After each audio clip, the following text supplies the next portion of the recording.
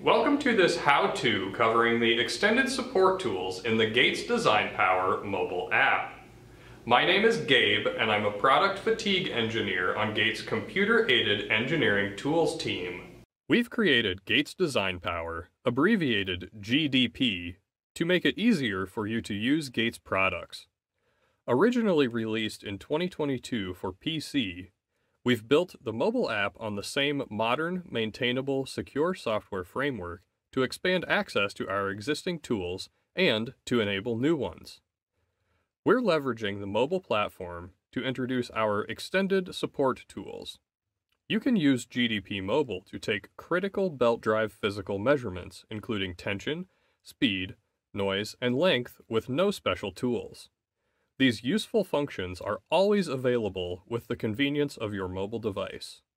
Please keep in mind that these extended support tools are not meant to replace purpose-built precision measurement tools like our dedicated Gates sonic tension meters, but rather to augment your capabilities and give you convenient access to critical drive details. These extended support tools on the mobile app are limited by the hardware supplied in mobile devices and are unlikely to be as accurate or precise as purpose-built tools. We will continue to develop and support them, and they'll improve over time as mobile device hardware gets better. Please note that this guide is meant to help you understand which buttons to tap on the app. If you have technical questions about drive setup, performance, or anything else, please reach out to our Power Transmission Product Application Engineering Support team at ptpasupport@gates.com, or, if you're in the U.S., call 303-744-5800. These extended support tools provide powerful capabilities to complement Gates products. Let's go through each one of our extended support tool modules and how to use them. Up first, the sonic tension meter. This module uses your device's built-in microphone to measure the frequency at which your belt span vibrates. This frequency is correlated, based on physical properties, to the tension in your belt span. The module features 3 modes. Catalog Belt mode allows you to choose a belt from Gates product offerings. The application pulls the required physical constants for your selected belt from our product database. You'll also need to know your belt length, belt width, both typically printed on the back side of our products and available on the drive report from DesignFlex Pro or Gates Design IQ, our multi-point drive design module available in Design Power for PC. You'll also need to know the length of the span you're measuring and enter that here. You can find this on your DF Pro or DIQ report, or you can measure it manually. It can be tricky to visualize the exact point where the belt engages the pulley, so we recommend using our software tools to find this value. Then tap Start Measurement. We'll go over that in just a moment, as I want to highlight the 2 other modes first. Our second mode is frequency only. This mode requires no specific inputs, useful when you have a drive design with a tension spec in frequency units. Our third mode is custom belt. This is similar to our catalog belt mode, but allows you to measure and input the physical parameters. You'll need to know the length of the belt span you're measuring. Additionally, you'll need to enter the length of the belt and the belt's mass. Then hit Start Measurement. Now that we've covered the modes, let's check tension on an example belt. Here's the drive I'm going to be working with. I have a report for this drive, and I know my belt details, so I'll use the Catalog Belt mode. I'll select my belt product, the specific section, and I'll enter my length and belt width.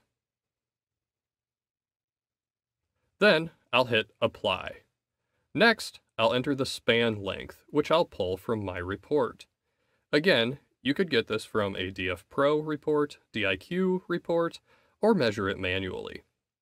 I'll tap Start Measurement, and the application will guide me through collecting the data. First, I'll record an ambient noise sample. Position your device's mic near the belt span, make sure you aren't covering the mic, and hit Record. If something noisy happened during that, you can repeat the ambient sample, but I'll hit Next. Again, make sure your mic is unobstructed, close to, and pointed toward the belt span. Tap Record, and give the belt a pluck or tap with your finger or a non-damaging tool. You should see the vibration ring out on the screen, then hit Stop. Again, you can repeat if needed. I'll tap Next and repeat this process twice more. Record, pluck, stop, next, record, pluck, stop, next, and here we see the results summarized. We have the calculated tension from each measurement, as well as the average. There's also a button at the bottom where you can share the audio recordings for each of the 3 measurements. Note that you can access this tool from a drive within the Facility Management module. If you've done that, tapping Finish will record the average value and save it to your drive entry. We have a how-to video for facility management, and you'll find a link to that in the description of this video. Check that out for more detail on organizing all your belt drive data and collaborating on it with coworkers, distributors, and Gates representatives. If you've accessed this module from the GDP home screen, remember to record your tension information wherever you store your drive data, then tap Finish to clear the results and prepare the app to take another measurement. Moving on to the next module. The Flashlight RPM Meter module allows for measuring drive rotational speed by activating your device's camera flash as a strobe and allowing you to manually align the speed with the rotational speed of the pulley. 2 tips. This module works best in a dark environment. Obviously, this won't be possible for every application, but going back to our earlier comment on hardware, the phone's light is only so bright and can only flash and dim so quickly, so the darker the environment, the easier it'll be for you. Second, you'll need to select a single unique identifier, something that only appears once as the pulley completes a full rotation, such as a keyway, label, or surface imperfection. This is really important, and we'll get into why in just a moment. When we open the module, we'll see this screen. Before we do anything with it, let's talk about how this all works. Basically, we're using the phone flash to make sort of a movie for our eyes. Each flash is like a frame of film. In this case, we want our movie to be really boring. As the animation on screen shows, during the first flash, we'll see our unique identifier in a certain location. Between the first and second flash, the pulley will complete a full rotation so that when the second flash happens, the identifier will be back in the same place. To our eyes, it will appear that the identifier is not moving at all. Again, it's a boring movie, but that's how we know the flash frequency and the rotational speed are aligned. We have to be a bit careful here because of a phenomenon called aliasing. Imagine that same scenario, same flash frequency, but our pulley is spinning much faster, such that it completes 2 or 3 or more rotations between flashes, as the animation now shows. Our eyes won't know the difference, but our flash frequency will be off by a factor of 2 or 3 or more. As such, you're going to need to find the fastest RPM on the GDP mobile app that visually freezes the identifier in place. So, start low, and when you find a speed on the app that works, try doubling or tripling that number a couple of times before recording it as final. Aliasing works the other way too, meaning if we have a pulley with, for example, 4 spokes, and we're attempting to visually freeze the spokes in place, we have no way of knowing if the pulley is completing a full revolution between flashes, or rather 1/4, 1/2, etc. of a revolution. In the current animation, the spokes are 2 different colors to highlight the issue. Combine both types of aliasing, and it's virtually impossible to know if you found the correct speed. That's why it's so important to pick a visual identifier that only occurs in one place on the pulley. This tool is really useful if you already have a ballpark idea of your speed and want to verify. For example, if you know your motor speed and want to check for speed losses in a V-belt drive. So, that's the hard part. The operation of the app is very simple.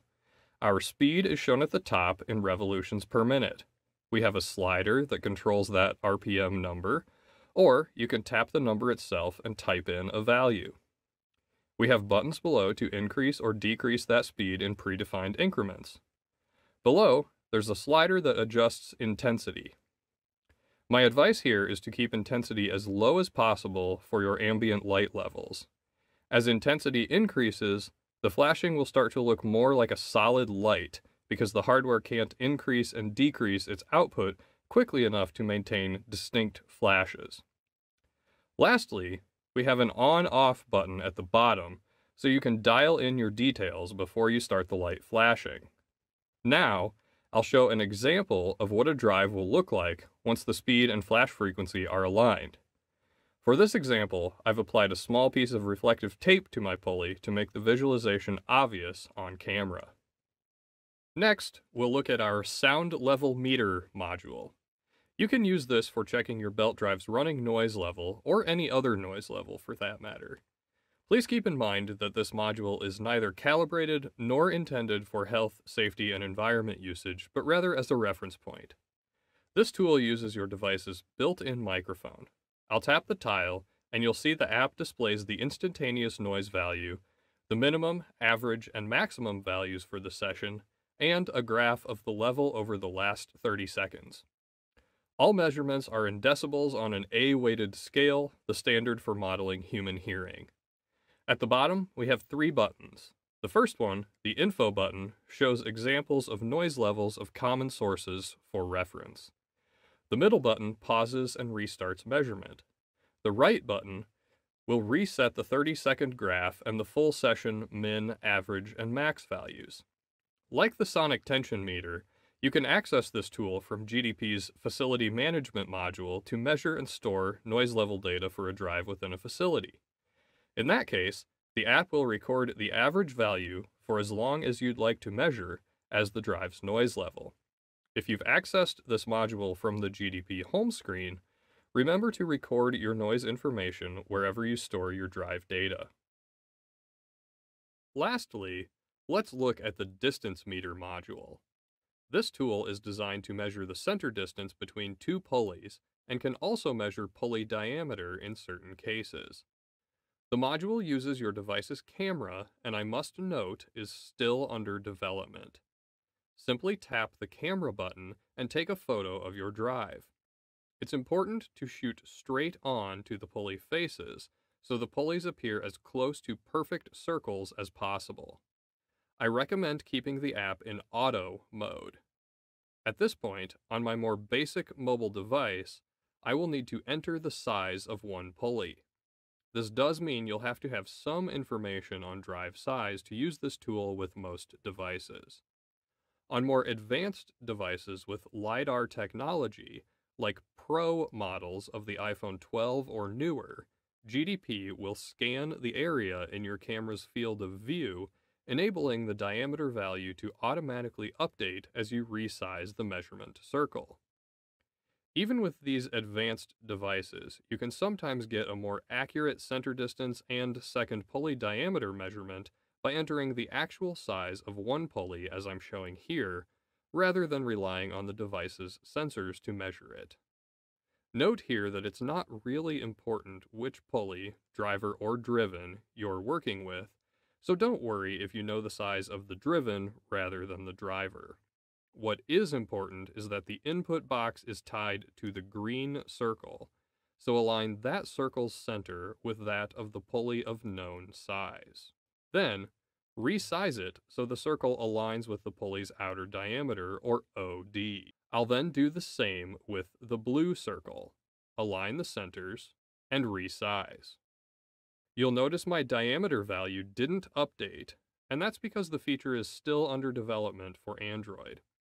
No big deal, as we can still get our center distance so long as the other pulley size is entered correctly and the centers of the circles are both aligned with the pulley centers. If you want a more visually pleasing output, you can use manual mode, which allows you to overwrite values for the driver and driven pulleys. Once you're happy with your inputs, be sure to record the outputs wherever you store your belt drive data. Keep an eye on this module as we'll continue to develop, improve, and integrate it with the rest of the app. That covers how to use these powerful Gates extended support tools in Gates Design Power Mobile. As always, if you have any app questions, feedback, or concerns as you're working with these tools in Design Power Mobile, reach out to gatesdesignsoftwaresupport at gates.com. For belt drive technical assistance, contact ptpasupport at gates.com. Thanks, and enjoy Gates Design Power Mobile.